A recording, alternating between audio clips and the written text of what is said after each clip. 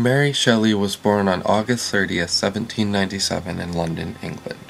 10 days later, her mother, Mary Wollstonecraft, passed away from complications due to childbirth, leaving her father, William Godwin, alone to raise both her and her half-sister, Fanny Imlay. Mary was not given the standard upbringing that many females would have had in the early 19th century, as her parents were not your standard citizens. Her father is considered to be one of the fathers of philosophical anarchism, while her mother is one of the most well-known feminists from the Enlightenment period. Philosophical anarchism is an anarchist school of thought which contends that the state lacks moral legitimacy while not supporting the violence to eliminate it. William Godwin helped develop and support this idea throughout the Enlightenment era, and even wrote his own book on the concept. This book is called An Inquiry Concerning Political Justice, and in summary it states that no matter what, society will continue to grow until it reaches perfection. William also expresses his idea on human perfectibility, being anarchist because it sees government and related social practices such as property monopoly, marriage, and monarchy as restraining the progress of mankind. Along with being a novelist, William was also a successful poet. Mary Shelley's mother, on the other hand, Mary Wollstonecraft, is the author of the famous novel Vindication of the Rights of Woman. The core beliefs of this text include not viewing women as ornaments to society or property to be traded in marriage. Wollstonecraft maintains that they are human beings deserving of the same fundamental rights as men. For the time, this idea was radical and was not received well by many, but it did have a lasting impact on the feminist ideology, and more importantly, an impact on Mary Shelley herself. As Mary was growing up, she was often exposed to the ideologies her mother had believed in through her father as well as his friends. She also read many of her mother's books herself, including Vindication of the Rights of Woman. This gives reason for the underlying feminist element within the book Frankenstein itself.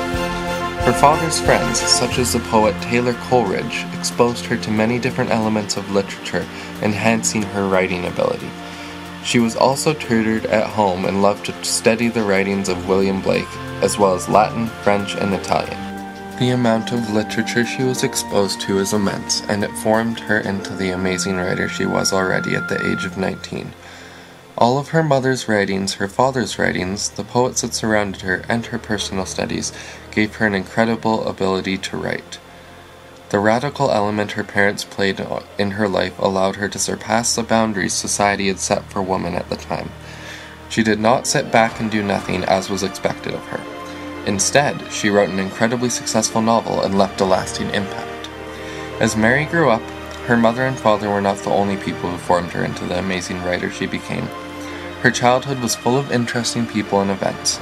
Mary's home life worsened when at the age of 4, her father married his next-door neighbor, Mary Jane Clairmont, who already had 2 children of her own, Claire Clairmont and Charles Clairmont. The new Mrs. Godwin favored her own children over the daughters of the celebrated Wollstonecraft. Her father was often distant as well and was not the most caring man, leaving Mary alone and unhappy. Due to this difficult family life, she spent a lot of her years prior to writing Frankenstein with family friends in Scotland. When Mary was just 16, she met the love of her life, Percy Bysshe Shelley, due to his interest in her father's work, Political Justice. He adopted the ideas presented in the text and eloped with Mary. Her father forbade them from marriage, but Percy threatened to commit suicide if she did not elope. They rebelled against their family and peers, stating that they both were prepared to ignore the law of the land and the rules of society. At the time, Percy was already married to Harriet Shelley, and they had their first child on their way. When she found out about the elopement, she drowned herself on November 9, 1816, in Serpentine, a lake in London. Around the same time, Shelley's half-sister, Fanny Imlay, also committed suicide, rumored to be hopelessly in love with Percy. These are the first of many deaths that surround Mary Shelley's life. Percy and Mary had 2 children, Clara and William, before they were married on the 30th of December 1816 at St. Mildred's Church in London. Clara died at 13 days old of being prematurely born, and William died at the age of 3 due to cholera. After marriage, the 2 moved to Italy in 1817 and had 2 more children, one named Clara Everina, who died within her first year of life due to a fever, and the other named Percy Florence, who was their only child that reached adulthood. During this time, Shelley was working on Frankenstein. In May of 1816, 7 months before she got married, Mary made a trip with her fiancé, as well as with her sister-in-law, Claire Clairmont, to a friend of hers named Lord Byron, who owned a house on Lake Geneva. This is where Shelley had her vision of Frankenstein, as well as where her niece Allegra was conceived by Lord Byron and Claire. One stormy night, Shelley had a dream consisting of a ghoulish and hideous phantasm of a man, which was her motivation for Frankenstein. She began writing when 4 people in the house decided to have a competition as to who could write the scariest story to scare people. Participating in this challenge was Mary Shelley herself, Percy Shelley, Lord Byron, who is also renowned for his poetry, and Byron's personal doctor John Polidori. This challenge was the initial spark of the creation of the novel Frankenstein, but many other influences made the novel what it was. Shelley initially intended Frankenstein to be a short story, but as it turned out, Percy liked the novel so much that he kept urging her to elaborate until it became a full-length novel, which was published in 1818. Frankenstein was a huge success. People were absolutely thrilled to read the horror novel. However, in 1800, the society was highly sexist and believed that no woman could ever write a book as successful as Frankenstein. It was common belief that her husband had written it instead of her, as he was a well-renowned poet and writer.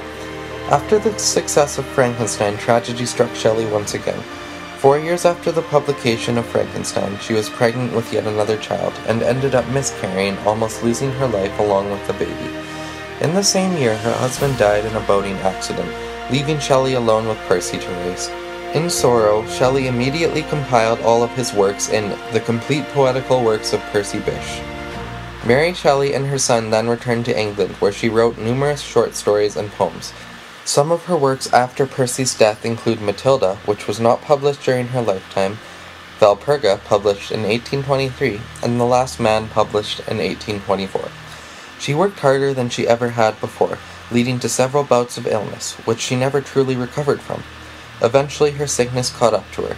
She died on the 1st of February 1851 at the age of 54. She was buried in St. Peter's Churchyard in London, where she still lies today. Mary Shelley's complex life had a huge effect on the book Frankenstein itself. There are influences that can specifically be found in the book, as well as direct correlations to events in her life. The influences include Romanticism, Shelley's desire to write using her imagination since she was young, her mother's feminist outlook, and her father's idea that man's obsession with perfection can ultimately end in ruin. Both Victor trying to take nature's power of giving life, ultimately ending in his ruin, as well as the power of healing that nature has throughout the novel, are romantic aspects that Shelley included in her novel. Shelley stated herself that she had a desire to write since an early age. As a child, I scribbled, and my favorite pastime, during the hours given me for recreation, was to write stories. Still, I had a dearer pleasure than this, which was the formation of castles in the air, the indulging in waking dreams, the following up trains of thought, which had for their subject the formation of a succession of imaginary incidents. My dreams were at once more fantastic and agreeable than my writings. Mary's favorite place to write was her mother's grave in the St. Pancras churchyard, which is part of the reason there are so many Gothic elements of Frankenstein. Feminism is also evident throughout the novel, especially with Safi rebelling against her father and other men in Turkish society. Lastly, Victor tries to perfect his monster and it ends up coming back to hurt him, which is why his father's philosophical viewpoints are also present throughout the novel. On the other hand, there are many events in Shelley's life that correlate directly to the novel. Mary spent a significant amount of time with the Baxter family in Scotland. This family showed her affection and love, something that her actual family had failed at. This family is represented in Frankenstein as the DeLacy family. Agatha, Felix, and DeLacy teach the creature the affection that his creator never taught him. Mary was taught compassion by a family that was not her own, as was the monster. Another direct correlation in the text is the fact that Mary Shelley lost so many people in her life, as did Victor Frankenstein. She wrote, I dreamed that my little baby came to life again, that it had only been cold and that we rubbed it before the fire and it lived. About her son William.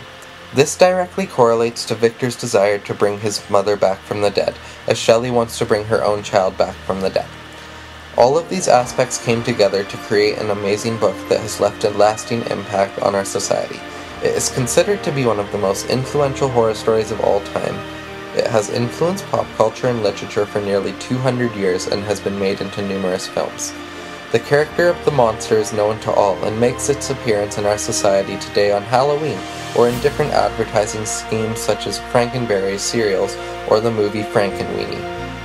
Mary Shelley's writing style influenced many authors to move into the horror genre, inevitably leading to the horror movies we have today.